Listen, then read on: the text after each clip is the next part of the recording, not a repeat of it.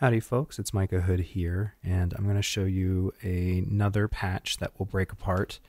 And I know that this patch specifically has a lot to it, so we'll kind of get started in the same way that we usually do. We'll do a little bit of a performance to get used to what the patch sounds like, and then we'll break it apart piece by piece so that hopefully there's something that you can take away from it. So let's dive right in.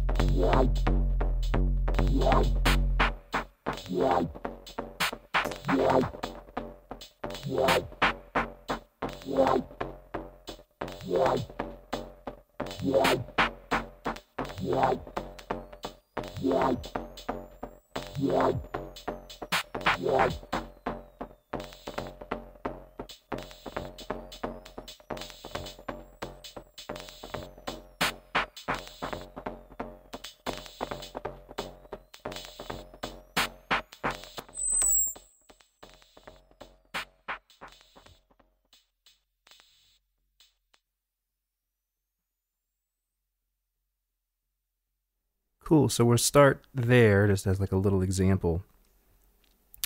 First off, I use a lot of similar properties to the previous patch. In fact, you'll find a lot of similarities in the things that I choose to do with this specific setup. Mainly that we're looking at the sequencers, doing a lot of triggering and affecting the envelope, which is connected to the amp and things like that, the VCA. So all of that's pretty much the same, but just so we can do like a little quick overview, the output of the CV from the sequencer 8 is going to our drum kit over here. And it's actually going to be affecting the closed hi-hat. And then we also have from the trigger point here on stage number 8 of the sequencer 16. That is also being used, if we kind of follow the pattern here, that's being used as the trigger for our little wow pad. Okay. So standard stuff, you know, using that as a trigger point and then using the output of that into the VCA where we're putting Selena and we've tuned it so that it's all kind of appropriate. Now, that's all standard stuff that I usually do. Now, what isn't standard is what makes this patch really special for me, I think. The interesting parts of the patch, let's go ahead and turn our attention to over here, sequencer 8. What's happening with sequencer 8 is there is a mode in which sequencer 8 has the mode CV that is creating kind of this semi-randomness that's going on here. and I have duplicated I've taken the output of sequencer 8 here, and once it reaches stage number 5 here, it goes into the clock of the beat divider, and then that output of the beat divider goes into mode CV.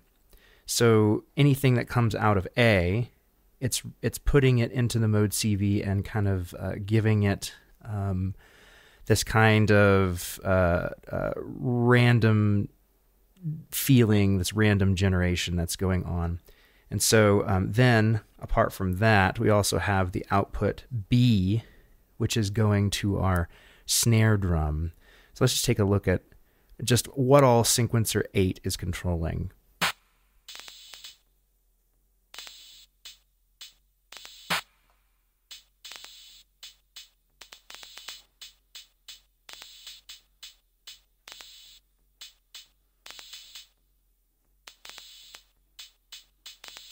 So it's a really cool kind of random kind of percussion generation that's going on. And that's primarily what sequencer 8 is being used for here. And I've always found that putting things into mode CV has really helped with kind of the randomness factor of a patch. So maybe something useful for you. That's the way that I use it anyway. There are multiple ways to use it, of course. But just for this patch, that's how I'm using it. Of course, everything's going into our mixer here. So we've got our percussion in number 4. We've got our pad in number 3. And then I think another thing that makes this patch really special is that the bass drum, the kick, is also being used as a bass because it's tuned in a particular key that is kind of aiding the bottom end of this IDM patch so that we don't have to depend upon oscillators. In fact, no oscillators are being used in this entire thing, just low frequency oscillators for control. We're not hearing them.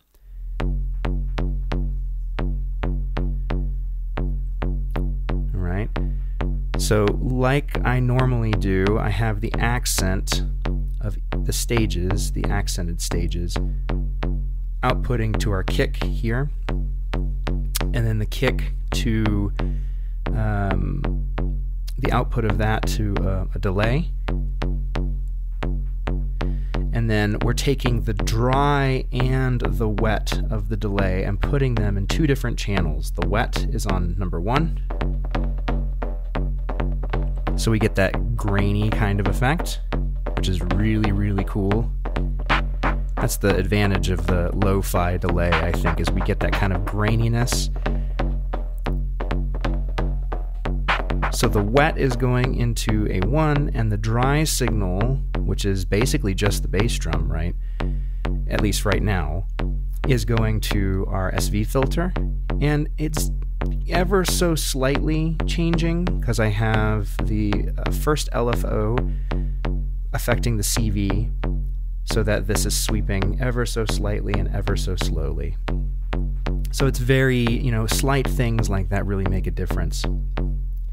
What is interesting about this too is that since most everything, including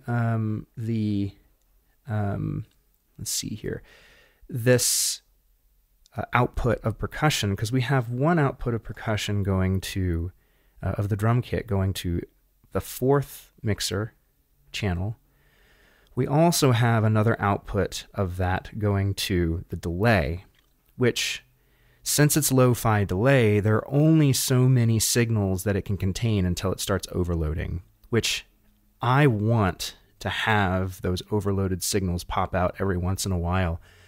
That kind of lo-fi, grainy, downgraded sampling sound that really happens every once in a while. It pops up.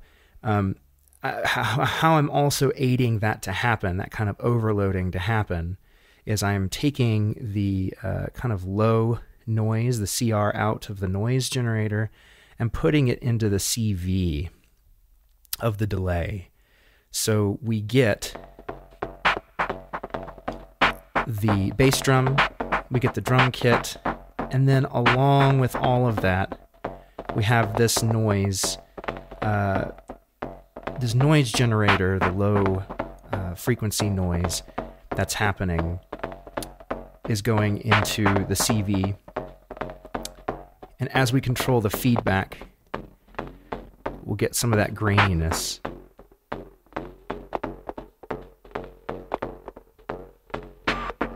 Like there.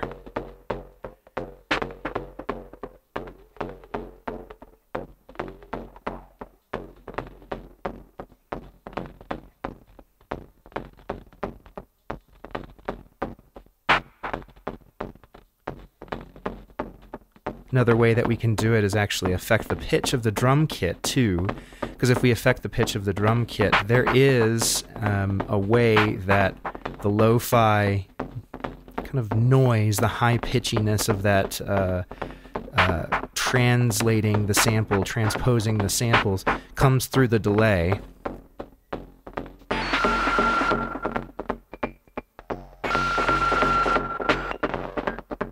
So another performative thing. I'm going to keep it right there for now, because that's really nice.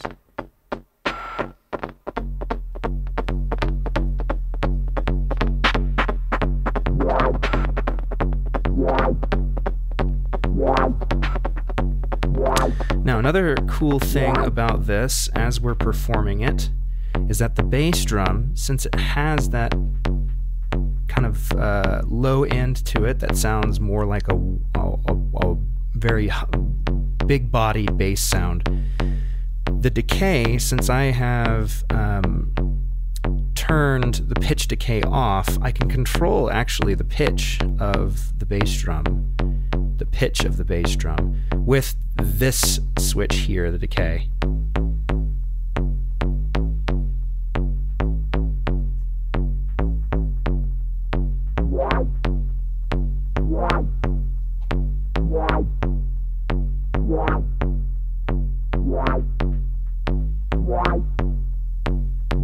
Right, and so we can try and match that with Selena. I'm doing all of this without a keyboard, so I just want to work with my hands as much as I can. I feel like it's more, no pun intended, tangible that way. So basically, in summation, what we've got is we've got the interesting points, just to sum it all up. The interesting points are that the sequencer 8 is being triggered into this kind of randomness via the mode CV. Now you can take any signal you want that's, a trigger and put it into mode CV and create this kind of randomness. It's really, really cool.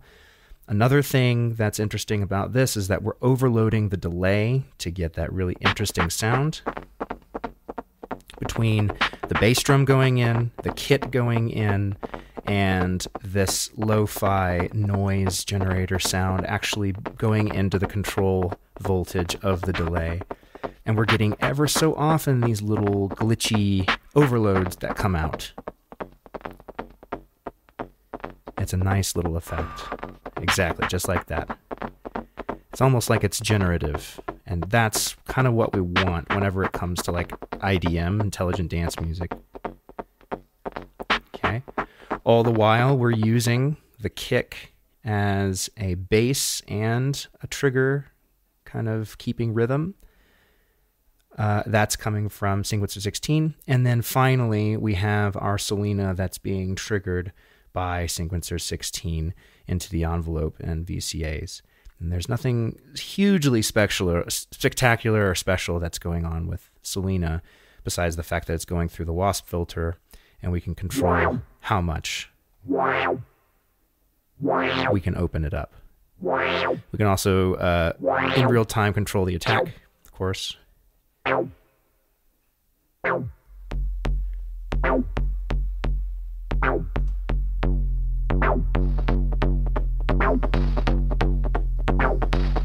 So we could change our arrangement just slightly, our sound.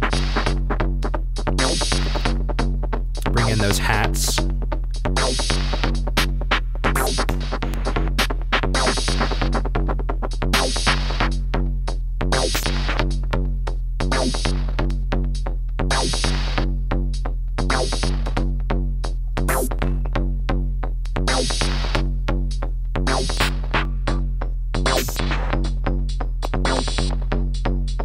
All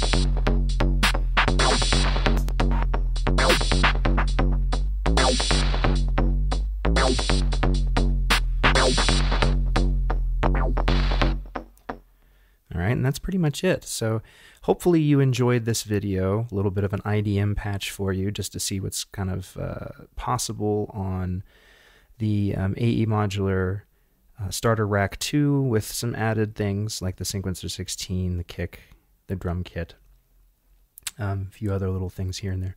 But by and large, one of the challenges for me was to just try and avoid using the oscillators, even though they sound great. The oscillators aren't all that there are. So we're using really the delay effect as a way to kind of create randomness, as well as or lo-fi randomness and pop-outs. And then the sequencer 8 for this kind of sequenced randomness that triggers. So hopefully that's something you can use in the future. Hopefully it's something that you liked. If you really liked this video, give me a thumbs up, recommend it to your friends. Subscribe to my page if you really like what you're hearing. Check out some of my other stuff. See you later.